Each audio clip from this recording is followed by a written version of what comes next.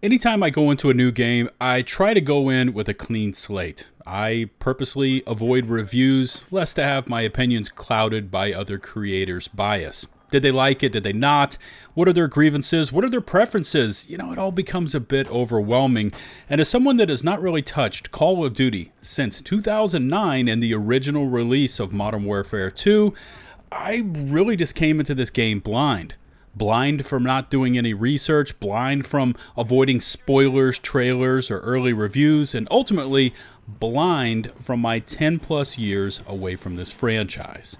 What's going on, everybody? Welcome back to the channel. I am LtBuzzLitebeer, and I'm not going to be throwing down a comprehensive 30 plus minute review of MW2 where, I dive into every single nook and cranny of the game. Instead, while this footage plays, I'm just going to touch on what I have enjoyed so far and what I have not. Pretty basic in design, but effective in execution. If you like what you see, maybe consider hitting that big, beautiful subscribe button, and make sure to ring the bell to stay up to date on all my latest uploads. You can also find and follow me on Twitter for all my tweets on most things gaming related. All links can be found in the video description and pinned comments below. Let's get this one going.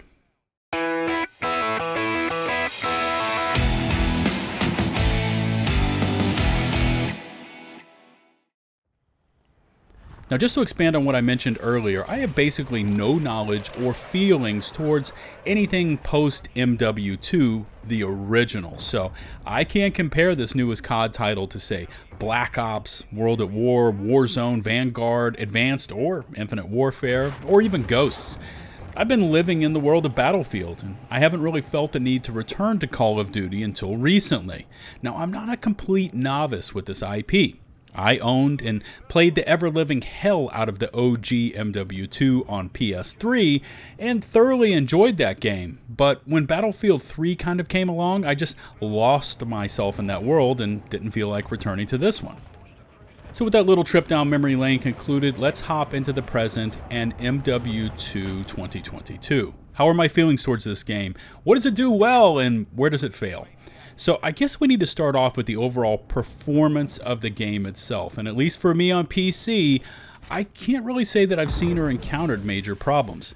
I mean, the game runs fairly well. I've seen a handful of crashes, mostly isolated to the early access single-player campaign, and my rig, running on a 3090 graphics card, seemed to not really break a sweat at all. On full ultra settings, in 4K, I was sitting around, 90 FPS, and when I did go in and tinker with the settings, I could get the refresh rate up to 120 FPS, at which point my monitor would hit max refresh rate.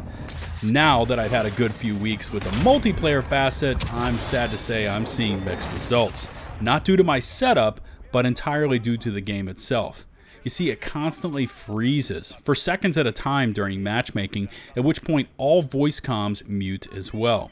I've also seen mixed FPS dips during matches, especially ground war that are random, and I haven't quite figured out what to attribute them to.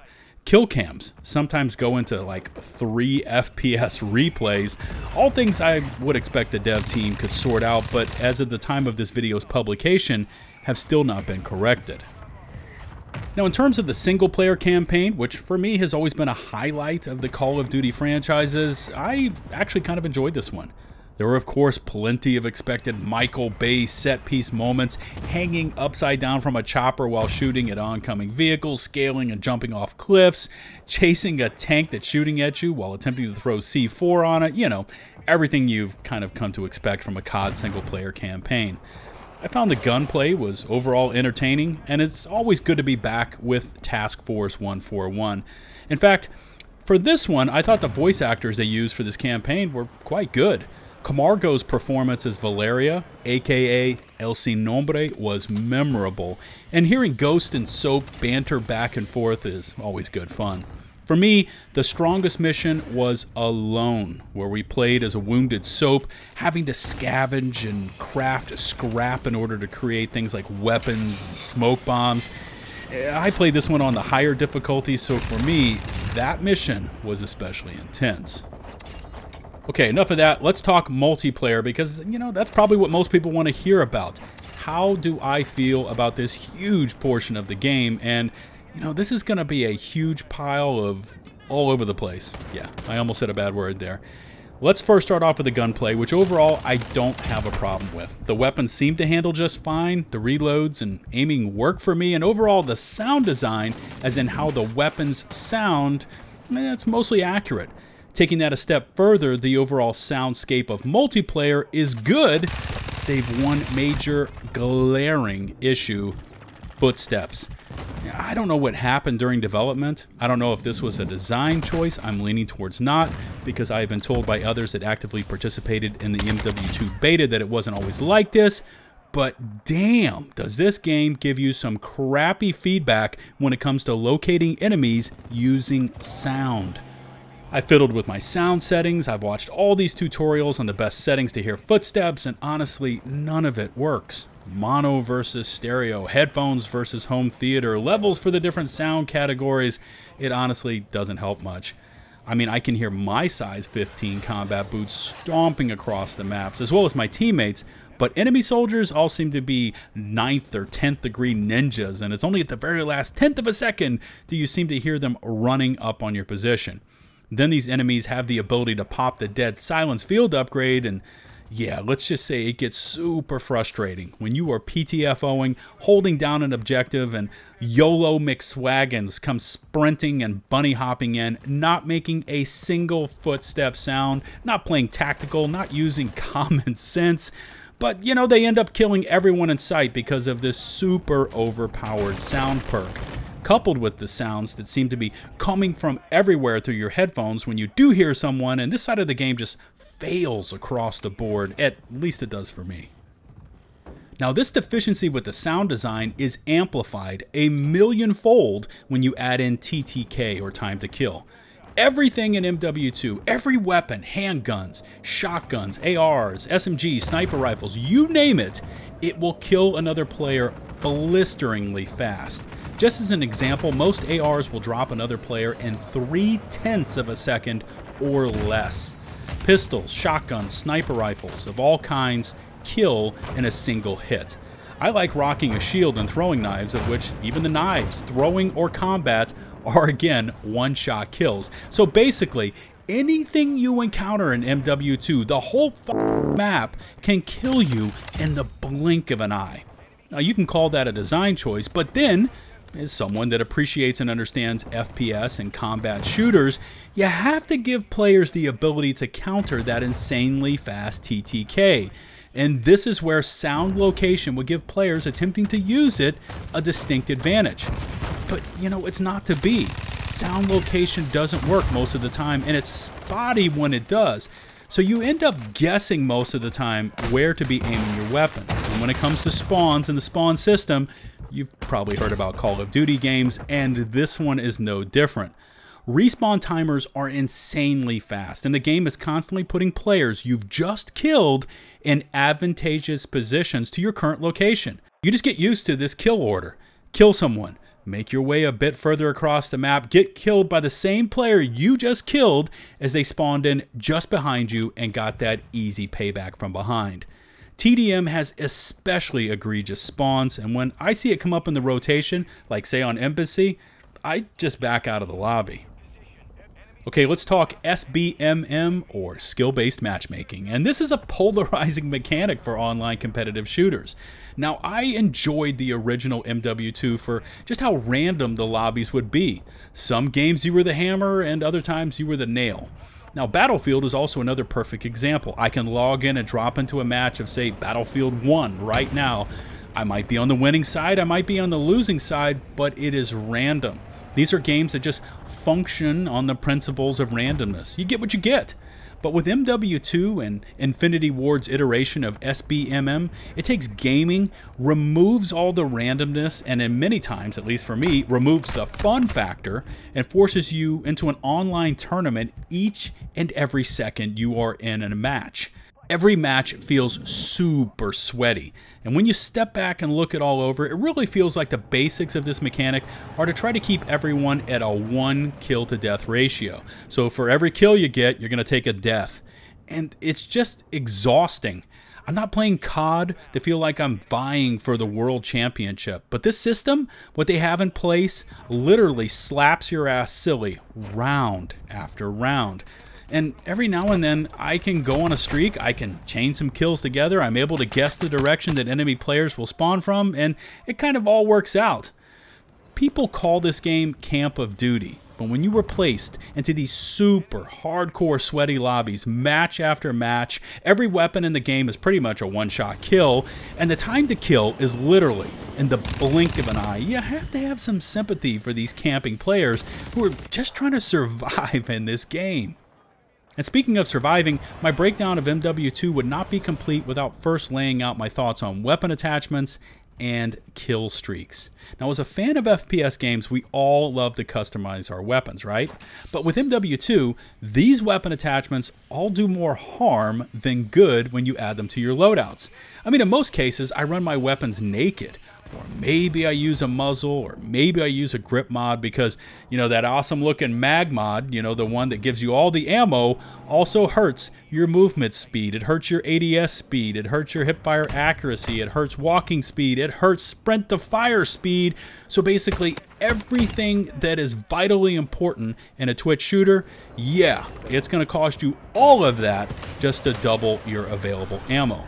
Then, as if that wasn't enough, each weapon has a ton of attachments that you can't unlock unless you equip and use another completely unrelated weapon.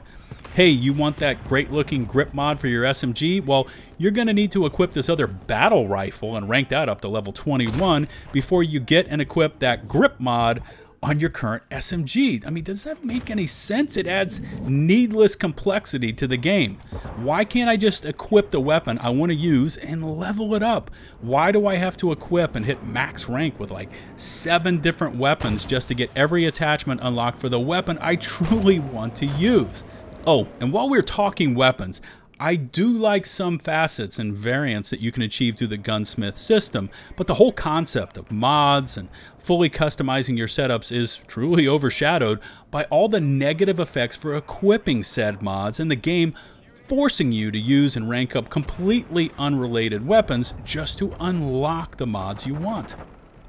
I'm just thinking this over, and I don't want to sit here and go through all the kill streaks one by one, and you know, maybe that's a good thing that most of them are actually quite terrible, but when you look at these kill streak rewards, the whole system is front-loaded to hell and back, meaning the best and most effective kill streaks are the very first ones you get to use.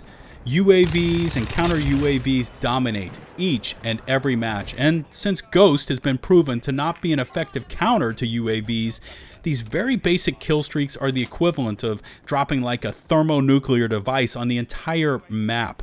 I mean, you can't avoid them. They're fairly easy to get and are super powerful and useful. And if you've ever played a match of Ground War, it's all you ever hear. Enemy has a UAV, enemy counter UAV active, over again. It's just too much. I'm going to stop here and let's just leave kill streaks at that. Last topic I wanted to put in here is, and well, at least it feels this way to me, is this glaring lack of content and depth and substance in the multiplayer side of this game. I mean, hitting max rank at rank 55 honestly doesn't take too long, and then it just becomes a weapon rank up simulator. Camos seems to be the only thing that players are playing for, and as someone that hasn't been actively engaged with COD in, what, over 12 years, I guess I wanted to ask, is this how they all are? There's no challenges, there's no emblems, there's no achievements, and besides camos, there's really nothing that someone wants to play for. I mean, they're adding in some of this in Season 1, along with a stat tracker, which honestly should have been in the game since launch. But one of the strongest elements of the original MW2 was, number one, that original weapon unlock system. The more you used the weapon, the more attachments for that weapon you unlocked. And then number two, its whole use and its system of challenges and achievements. Get 100 kills with this grenade launcher, you get this emblem. I mean, I personally felt a sense of accomplishment when I got that 25th nuke, maybe it was 10 nukes, I've honestly lost track, and then I got that animated nuke emblem. This version of MW2 has nothing like the original. Equip a weapon, do some Assassin's Creed inspired challenges for kills, and hey, you got another camo. I don't know, man, it just feels so barren to me.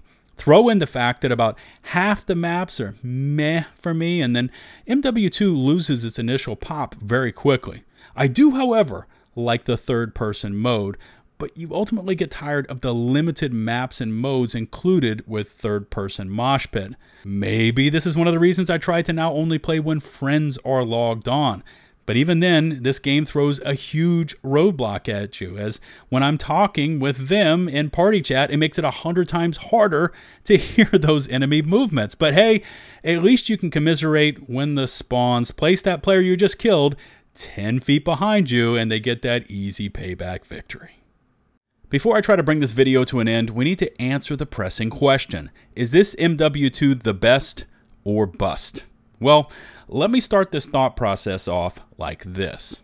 I haven't played pretty much any COD title since the OG MW2 from 09. And between these two MW2 releases, I'd take that 09 version over this game all day long. Not that this MW2 is a terrible game, because I personally don't think it is. It's just lacking so many features and depth its predecessor had. And I don't know, how can I put this? It just isn't memorable enough for me. With the 09 version, I had to find reasons why not to play. 2:30 in the morning and I can't sleep. Hey, let me grab a couple rounds of MW2. Time to go to work? Wait, man, you've got time for one more round. Anyone that's played COD, you know what I'm saying. I even challenged myself to remember the names of the original 09 MW2 multiplayer maps 13 years later, and I think I missed or didn't remember the exact name of like 4 of them. With the 2022 version of MW2, I think I can tell you the exact name of maybe 2 of the maps. The rest I can recognize by sight, but maybe that's my brain's way of telling me that it's just not interesting enough to fully dedicate to memory. So if just between the 2 MW2 games, the 09 version is better, at least in my humble opinion, then the 2022 version obviously can't be the best. Here, let me leave you with this. With the OG MW2, I had to set alarms on my phone. I had to force myself to shut that game down. With the 2022 MW2, I actually have to look for reasons to log back on and get in some playtime. And if nothing else registers with you today, if none of my talking points actually hit home, maybe that will. Addendum time. I thought I was done. I lied. Sorry about that. I've had this commentary recorded for a few days now, but IRL stuff has gotten in the way of posting it. And since I recorded this commentary, Season 1 has now gone live. Now, a few of my grievances with the base launch game have been adjusted in this seasonal update. Mainly the issue with enemy footsteps. And they've also made a change to the sound effects when someone pops the Dead Silence Field upgrade. Now, I haven't personally logged on this morning to test any of this out, but I didn't want to post this breakdown knowing that the devs had made adjustments to those items and not take at least a few seconds to acknowledge this fact. Ultimately, will this affect my feelings towards MW2 2022? Probably not. I do plan to log some hours in the new DMZ, especially the third-person mode, because, you know, I want to see what that's all about. And if I can get in enough time with it, I will post a follow-up to this video and lay out my thoughts on everything included with Season 1. I know Call of Duty has the ability to bring out the finest in the comments section, but I do look forward to reading your feedback on this one. Please smash that sub button, ring the bell, and leave me a thumbs up if you enjoyed it, and a thumbs down if you did not. Remember, you can find and follow me on Twitch, Twitter, and over on my community Discord server. Links to all my socials can be found in the video description and pinned comments below. Until the next one, thanks for watching. This is LtBuzzLitebeer, signing off.